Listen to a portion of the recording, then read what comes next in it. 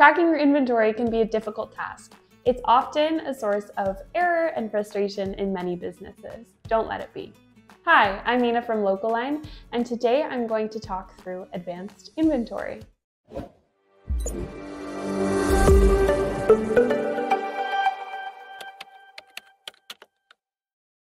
To help our customers better manage their inventories, we created Advanced Inventory. This feature allows you to create multiple packages, prices, units for one product using one inventory. A lot of farm products are often tracked by weight instead of by unit. For example, you sell potatoes, and your entire inventory is tracked in pounds.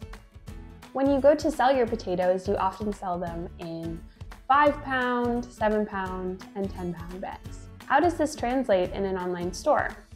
Do you create multiple product listings for every package? So for example, you have one product listing for your 5-pound bags, your 7-pound bags, and your 10-pound bags. But if you wanted to keep track of your entire inventory in pounds, that would be really difficult. This is where Advanced Inventory comes in. It allows you to track your entire inventory by weight. So for example, you have 100 pounds of potatoes, but it allows you to sell in different packages. So those 5-pound, 7-pound, and 10-pound bags. When a customer buys a 5-pound bag or a 7-pound bag, that total weight is removed from the total inventory. One product, one listing, multiple pack sizes. Let's go through how to set this up in Localine. Here I'm creating a new product called red potatoes. So I'm going to track this inventory by weight, but I'm going to sell it by item. So the item unit in this case will be bags, and the total inventory will be 100 pounds.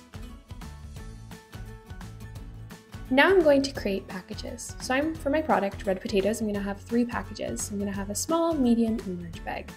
So the small bag is about 2 pounds and going for $3. Medium will be 5 pounds for $7, and the large will be 7 pounds for $10.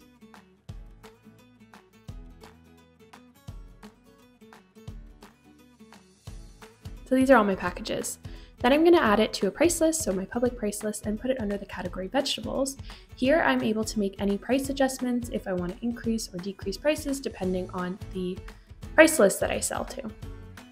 Press save, and now when you go to our online store, you can see all of those different packages listed with different prices. So why is this helpful? For one, it can help save you a ton of time. Having an online store that automatically tracks your inventory when customers order can save you a ton of time from having to do this manually. Think back to a spreadsheet. If every time someone ordered a different size of bags, having to manually subtract that from the total inventory can take you a lot of time. Having an online system like Localine allows you to do this better.